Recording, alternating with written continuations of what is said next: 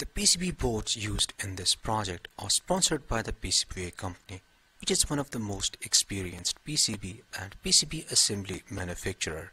They create high-quality PCBs at reasonable prices.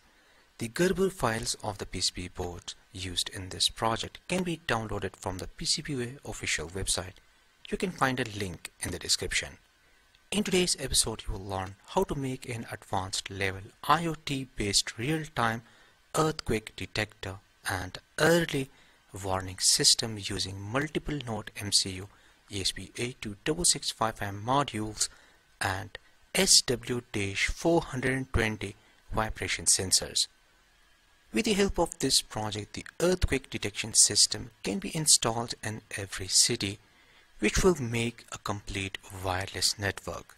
And every earthquake monitoring device, which is represented by the green dot, can be monitored in real time using the IoT platform.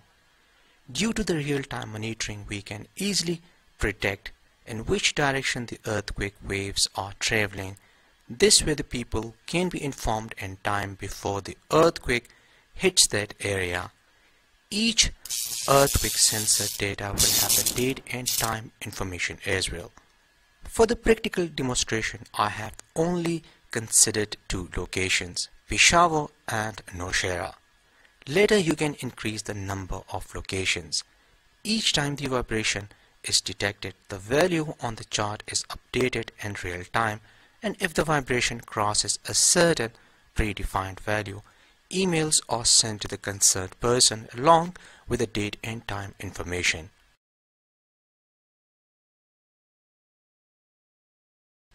If you have never used the Ubidots IoT platform, then I highly recommend first watch my previous video tutorials on the Ubidots IoT platform, in which I have already explained the extreme basics, including the registration process, how to use different gauges and charts, and how to send messages and emails. Without any further delay, let's get started.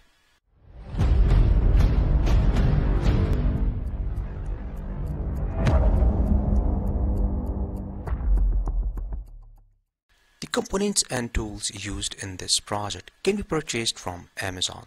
The components purchase links are given in the description. As you can see, the circuit diagram is really simple.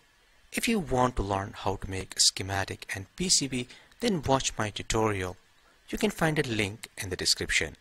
The circuit diagram of all the earthquake monitoring nodes will be the same. Only the programs will be different, which I will explain in the programming. The Nodemcu ESP8266 module is powered up using the regulated power supply based on the famous LM7805 voltage regulator, or you can also use a 5 volts adapter, but I recommend you should use 7805 voltage regulator. This way the Nodemcu ESP8266 module can be powered up using a 12 volts battery, solar panel, or 7 to 25 volts adapter. J1 is the DC female power jack, and this is where we connect the input supply.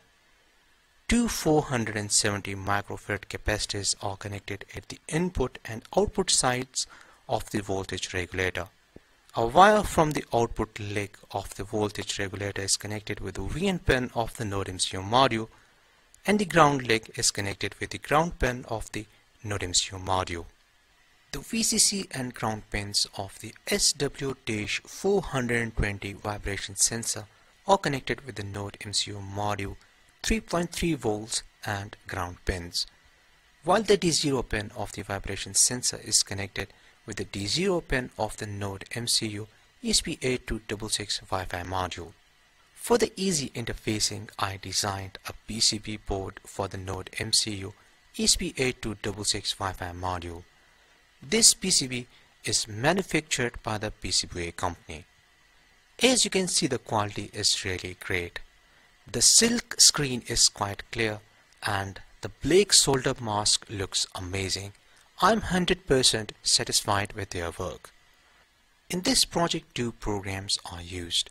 One program is written for the Nowshera region, while the other program is written for the Peshawar region. As you can see, both the programs are exactly the same except the Wi-Fi credentials and the client names. These are the variables which will be displayed on the Ubidots IoT platform. Make sure you never use the same client names. I have already uploaded these programs.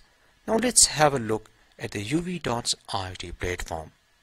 After you power up both the circuits, open your Ubidots account. Click on the devices. You will see two variables. You can check the sensor region by clicking on the variable. As you can see, this variable is for the Nowshera region. Now if I click on the other variable, you can see this is for the Peshawar region. If I shake the sensor, you will see a change in the value.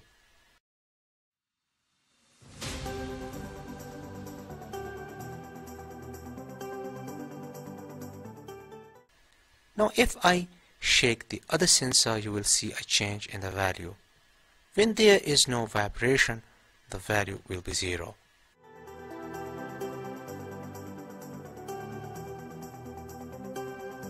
Now to make it user-friendly, we can display these values on the charts. Click on the data and then click on the dashboards.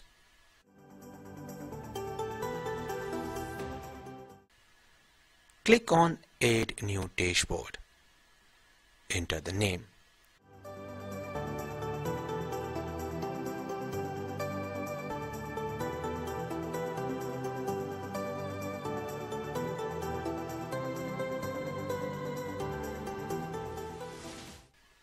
Now click on the Add New Widget and follow the same exact steps.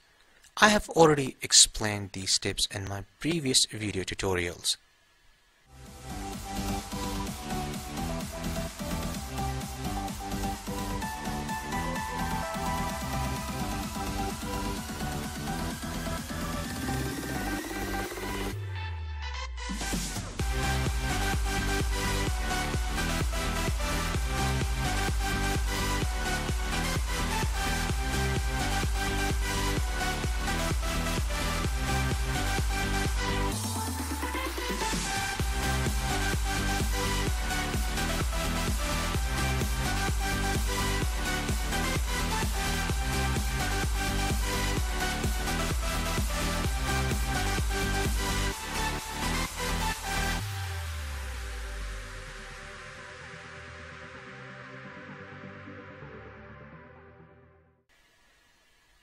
As you can see, two charts are added for the Peshawar and Nowshera regions. Now we can display the values coming from the vibration sensors on the charts.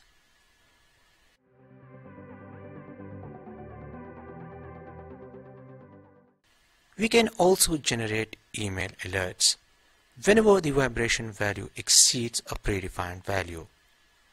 Follow the same exact steps.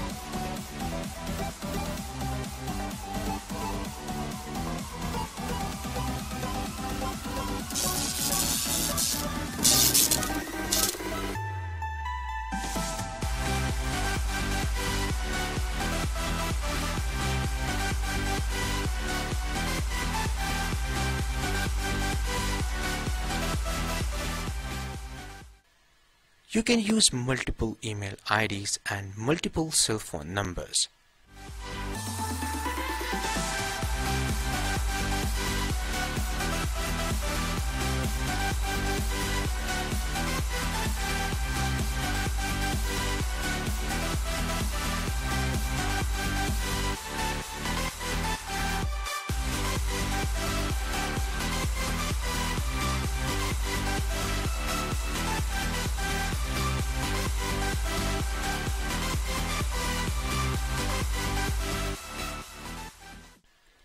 As you can see, an email is sent with date and time information. The project circuit diagram, Nodemcu programming, and project report data is available on my website electronicclinic.com. Support me on Patreon for more videos.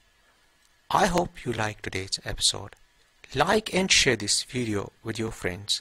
See you in next episode, and thanks for watching.